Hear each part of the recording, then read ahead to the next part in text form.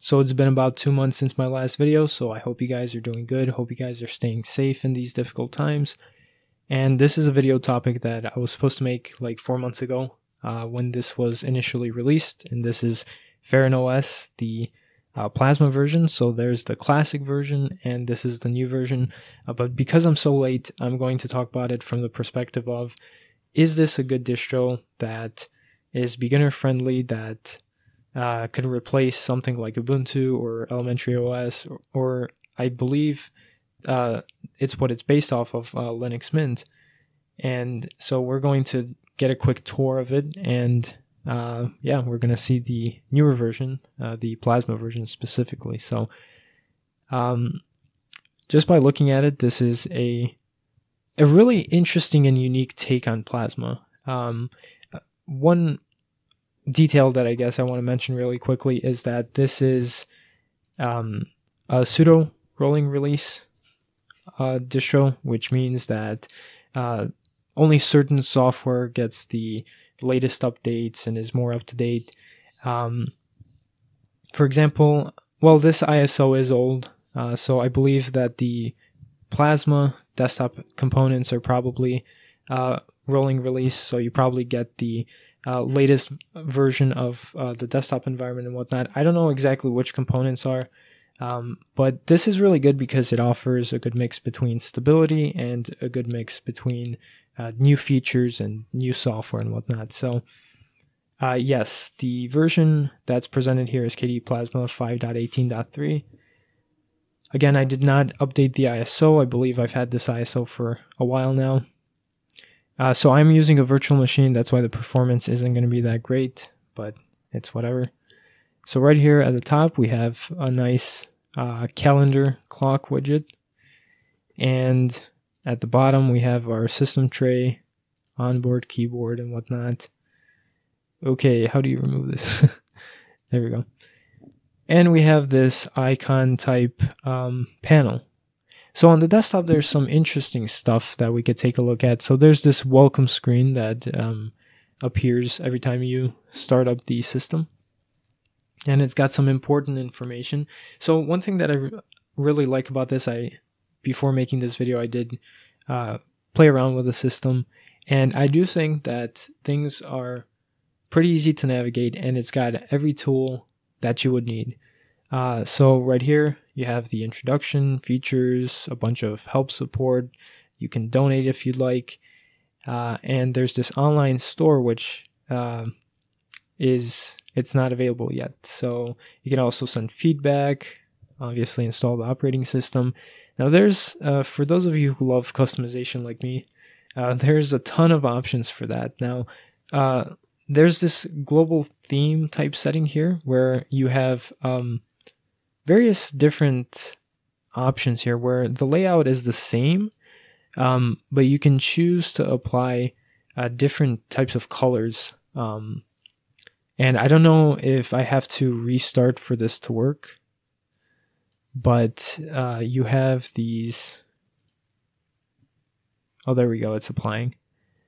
Yeah, you have these various different color schemes, like kind of like in Cinnamon, where you have a light version and a dark version, and then you have the color accent, which I believe that the KDE team is going to eventually implement as an option, being able to choose the accent color, which is really nice. But as you can see in the menus now, everything is orange. So I really like that. This is very nicely implemented.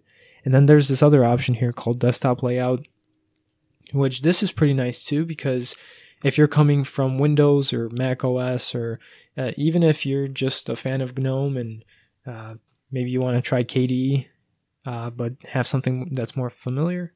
Well, this is more so Unity, of course. That's what GNOME is inspired by as well. But, well, Unity isn't really supported anymore. At least not officially, I believe. But as you can see, you have this layout here. The clock is on the right side instead of the middle, but I mean, that's fine. And then there's familiar, which, let's see what this is. Perhaps it's Windows, maybe. And sorry if it's kind of sluggish again on a virtual machine. Yes, so this is kind of like a Windows type. Yes, definitely. This is like Windows 10. So you have a Windows 10 type layout, and then you have a Mac OS type layout as well. And even for tablets, but I'm not going to play around too much with these settings. I'm just probably going to show this, and I'm going to probably go back to the familiar layout, or probably to the default layout. This panel dock, by the way, is the Latte dock, which is very good. Now, one thing that I definitely want to mention is I like how there's transparent effects enabled by default, but I feel like they should be bundled with blur to make it look a bit more polished, because it's kind of hard to read the text depending on the background. But I looked through the settings and I couldn't find any blur effects, so I'm not quite sure about that. It's probably going to appear if it's running on real hardware and it's installed. There's also a wide variety of wallpapers here. There's just too many to show, so I'm not going to showcase all of them. But I probably will switch to something else. I'll just switch to this, just to showcase. Now, when it comes to the menu, I really like the simple menu because, well, it has it in its name. It's simple. So initially, you have your settings. If you're a beginner, it's going to be pretty simple to find the settings. They're right here. And the layout is different than your typical settings layout for, or settings manager for KDE. But there's this search feature, so if you're looking for something specific, it's really easy to find it. We have the Office applications, Kate as a text editor, VLC. So you have all the standard applications, all the standard stuff that you would need. Now, one thing that's really interesting here is there's this, I guess, web browser manager, if you can call it that. So let that load up. It's going to be some time, but there we go. So this is really nice because the default web browser is Vivaldi. I'm personally a fan of it. Not everyone is, but you could just easily uninstall it here by the press of a button. Click yes, and you're good to go. And then if you want to install something else, you have all of the main browsers, really. I mean, sure, if you want to install something else that's not listed here, well, these are the most popular ones anyway. So you wouldn't really need this. You could just install from terminal or whatever. But I really like this. This is very neat. Especially when I was trying to switch to Linux initially. I really liked the Brave browser, and it was kind of difficult to install on certain distros, and just having it as easy to install as the click of a button, and I'm not going to install it right now. It's very convenient. So we have the Office applications. Now for settings, there's a bunch of settings here. You have a boot repair, disks, which I believe is a disk partitioner. We have also the Quanta Manager, which is, again, nice for theming. So if you love theming and just playing around with the system, this is a very good implementation of the KDE desktop environment. In fact, this is the most unique implementation that I've ever seen. And there's also the store here. And also, speaking of the desktop layout, I don't know where exactly I saw it. I believe maybe it was this right here, the theme color something. But you can even theme Colorizer. There we go. You can create your own new theme, which is, it's very simple. And you could choose whatever colors you want. I'm not gonna go ahead and do the whole thing, but it's very simple. And once you're done with that, you could just go back to desktop layout and just apply it. Okay, so the store, you have, let's see, I really like using Sublime Text, so let's see if they have it. So you just have your search bar, and there you go. You have your applications. So installing programs should be of no hassle. Let's see if Control-Alt-T works for the terminal. Yep. So it's got console as the terminal emulator.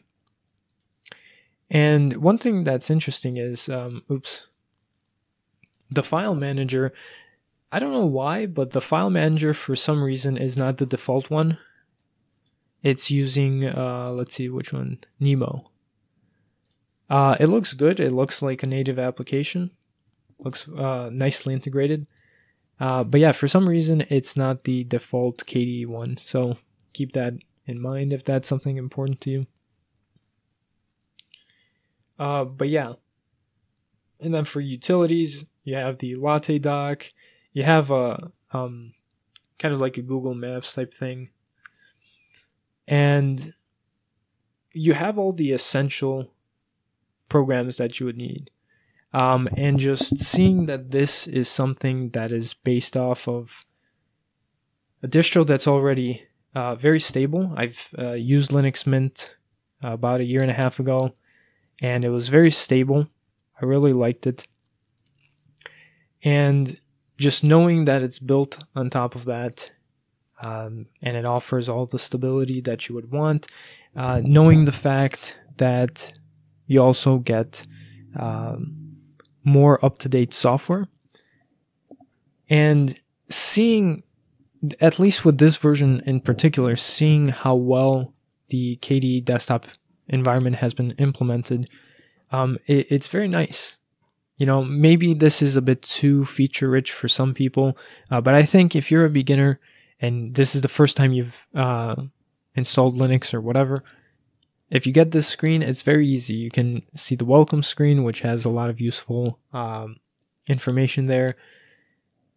You can really easily adjust the layouts and themes of your desktop to a more familiar look, which is really nice. And this is something that I've been trying to advocate in my channel, is being flexible when it comes to Linux. You know, I've made videos where I turn KDE Plasma and make it look like Windows 10 or Mac OS, and some people are like, why would you even want to do that?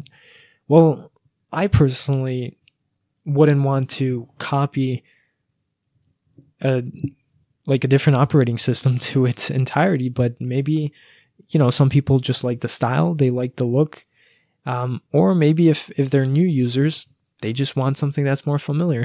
Hence why this name right here is familiar. People just, they want it to be easier for them, and I like how this gives you a hassle-free experience of changing that, because you could change your style to fit all of these without a problem using vanilla Plasma, but just having this these settings here, it's very nice. You know, it's very simple, and it's not even just about customization and theming and whatnot. Like I said, when it comes to stability, when it comes to the software and whatnot, this has it all. It's very good. And yes, as you can see, these lists right here are quite long, filled with software. Some people might think, oh, well, this is too much for me. I haven't taken a look into it if there is a more minimal ISO version, but all of these tools are very helpful. Especially when it comes to drivers, or if it comes to partitioning disks. You know, it just has everything. And I think for a beginner, that's good. You know, you might think, well, it may confuse a beginner, but I think that having it like this is good. So really, that's it for now. I'm trying to think if there's maybe anything else that I would want to bring up. There's probably some stuff that I forgot to talk about, but as a whole, I think that this is definitely a good distro for beginners. And I think that it would definitely rival something like Ubuntu or Elementary OS or even Linux Mint itself. And if you take a look at the classic version, of course, it offers the Cinnamon desktop environment. So, yeah. But yeah, that was basically it. Let me know if you have any thoughts or anything in the comment section below. If you liked the video, like it, subscribe, and yeah, see you in the next video. Thanks for watching.